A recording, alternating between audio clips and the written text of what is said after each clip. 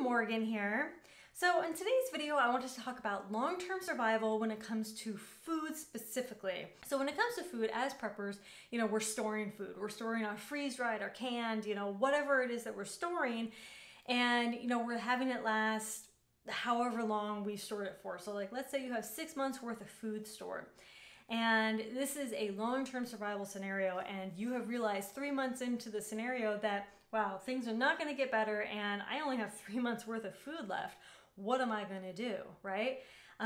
You can't continue to rely on that last 3 months worth of food, because after that 3 months, there's no more food. Sure, you could try to go scavenging, the grocery stores, but other people are going to be doing that as well, and it depends on your whole group setting, your community setting, all that. But still, even if your group, community, whatever, does not have enough food to last, you're going to have to do something. So what do? So if your food is running out, there's a few things that you can do to be proactive about the situation, so that you're not just relying on your stored food anymore, but you're going out, you're finding food and water. You're going out and you're finding, whatever you can, those wild edibles. You're hunting for small game, large game, whatever you can find, right? That's edible. Insects. I know a lot of people are like, ew, I don't want to eat insects. Yes, well, in a survival situation, you want to eat whatever you can find. And insects, many insects are packed with great protein. And, just fry them up, put some salt on it, you're great. So finding food, that's a skill you want to learn now. And of course, having books and things for reference is going to be helpful as well. But knowing what to look for now is going to be really helpful when it comes time to actually doing it. You won't be just, shooting in the dark. I don't know what I'm looking for. I don't know how to hunt. I don't know how to do any of this. Snares, all that. It's going to be helpful. And then growing food.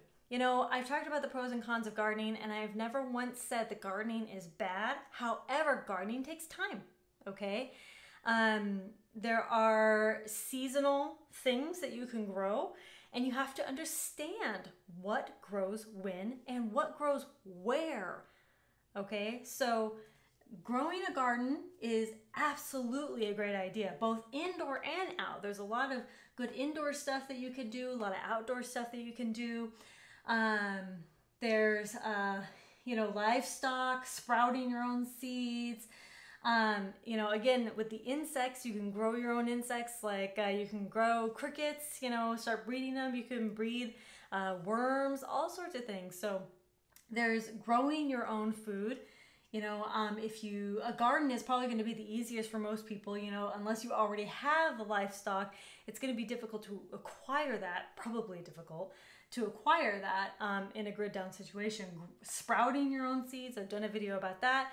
That's a really great resource. Of course, it's not going to supply all your nutrients, but it's a good resource for some food, Let's get right down to brass tacks. Your body needs food, period. So when we're talking about long-term survival, sure, we really want to get all the nutrients that our body really needs, Store the vitamins so that your body is getting those nutrients.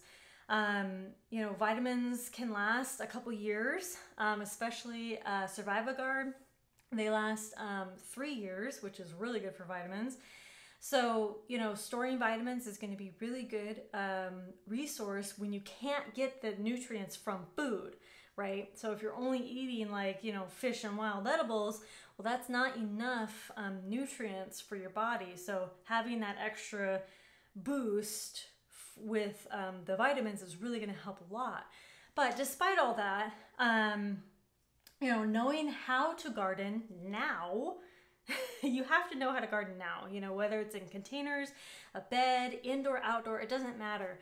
Have books for reference guides to help you out, but knowing how to garden now is going to be really important. So right now you want to stock not just food, but actual base food. I've talked about this before, but like salts, sugars, flours. Flours can go bad, flour can go bad, but just if you store it the right way, and I think some companies have like flour stored properly, or, in Mylar bags, things like that. It can be stored for a little bit longer. Base things like that, honey, things that don't go bad. is going to be really essential for you to make things, create things, make things not taste so bad, put some honey on those insects, right? And so, learning to make things from scratch. What can you make from scratch with just water and flour? Hardtack. I still have my hardtack from the water and that I made from water and flour. And it's still good. I made that like many months ago. So long-term survival with food, okay, is doable, and food and water, but we have to stagger it. If we only have 3 months of food left, right, we have to plan, okay, well, I need to start growing my garden, now, and in the meantime, I can find food, wild edibles, hunting, whatever it is, while still kind of relying on this 3 months worth of food, but also starting to rely on more of the food that you find, or mixing in that food that you find with your 3 months worth of supplies, right? And once your garden starts getting going, you can, start rotating the garden, based on seasons, based on your area, indoor, outdoor, whatever it is. So that now you don't have just 3 months worth of food. You have you could have 3 to 6 months worth of food, because you're combining everything with your finding food, you're growing food, making things from scratch, you may have to ration a little bit. It just kind of depends on the situation, but there's lots of things that could be done when it comes to long-term survival with food.